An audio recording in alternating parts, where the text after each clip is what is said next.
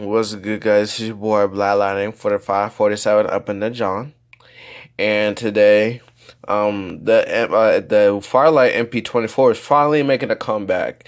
You guys haven't seen the video of this thing for months now. It's still here. Obviously, I never got rid of it since it's a little bit special to me.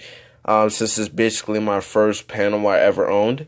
I just had the circuit board, nothing else, and I had the transformer nor the case for it. And I finally found the things, and so we finally have a fully completed Fire-Lite MP-24. So yeah, the only trouble is the battery trouble. I did verify that.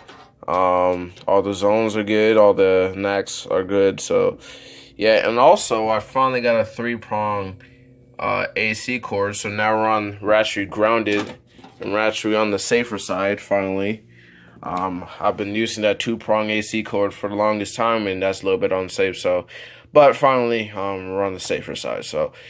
Anyways, let's go over devices. So, for my detectors today, we have my Hochiki SIF 24F smoke detectors on my Simplex 2098 9211 bases.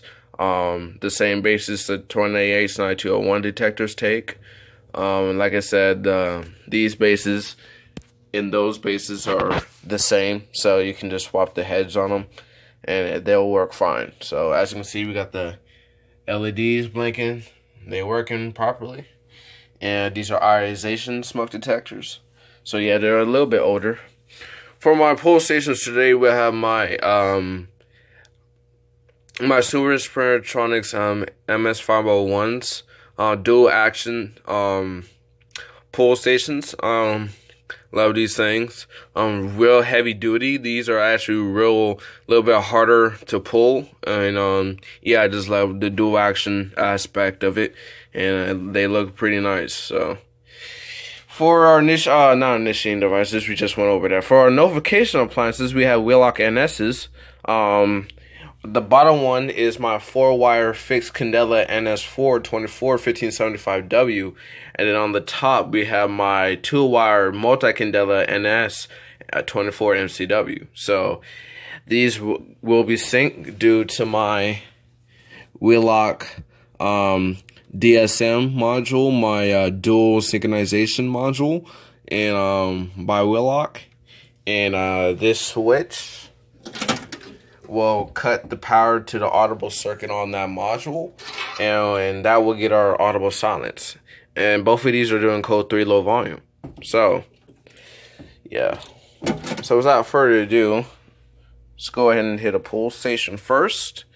And if you have epilepsy, do not watch, but these strobes will be in sync, and do not pull any alarms unless there's a real emergency in the building. I'm not responsible for your actions. So without further ado, I believe that the left side is zone 2, right side is zone 1. Might have mixed that up, but we'll see. But let's go ahead and hit the pull station first. Let's go ahead and hit this one first.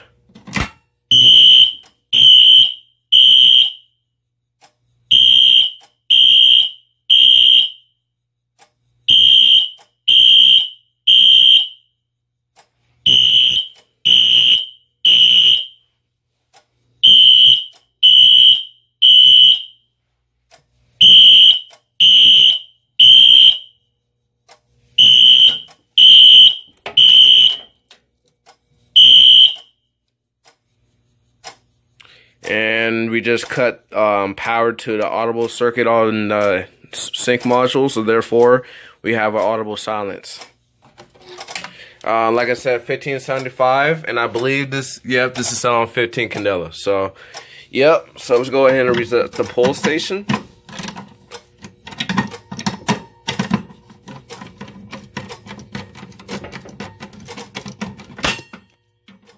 A spring wheel to action. Oh yeah, let's actually see the inside real quick so I can show you the inside. There we go, MS501.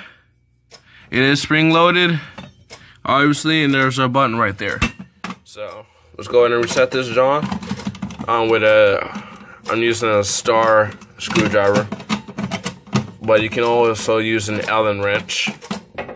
There's that. So without further ado, let's go ahead and reset the system. Hold that real quick. Flip that back down.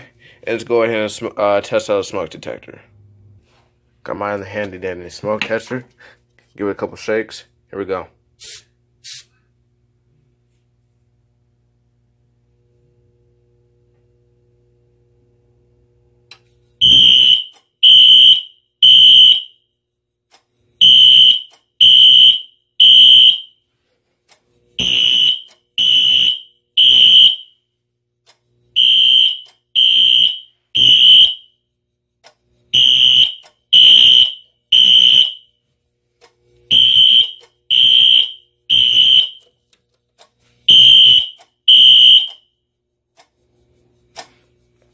Wheelock synchronization protocol actually takes a little bit longer to silence. As you can see, I don't know if you guys heard the rhythm change of the sync module when I cut the power to the audible circuit, and it basically, that's how it you get your audible silent, because it actually pulses a little bit differently to make the horn stop but keep the strobes flashing. So it's really nice.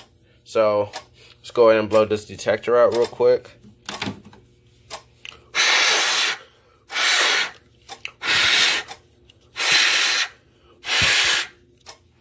Hopefully that John don't go back in the alarm. There she goes. And without further ado, let's go ahead and reset the system. And now if I keep that switch on and just activate it,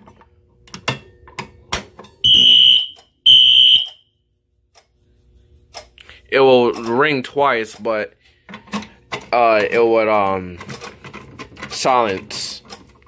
Because like I said, the Wheelock's synchronization protocol takes a little bit longer to silence the horns. As I mentioned earlier, the rhythm of that sync module changes, so we actually get our audible silence, and that's also on zone 1. So without further ado, let's call that a test and call it a day. I will rename this series just the Fire-Lite MP-24 test. I will not be calling it newest demonstration board, and you know, that's a little bit long. And yeah, so I'm gonna go to the previous videos of this panel of this board, and I'll just call it the MP-24 test, whatever number. So this is test 6, but yeah, that's what it's gonna be called from now on. So anyways, guys, hope you enjoyed this test. It's your boy Black Lightning for the 547, and I'm out this John.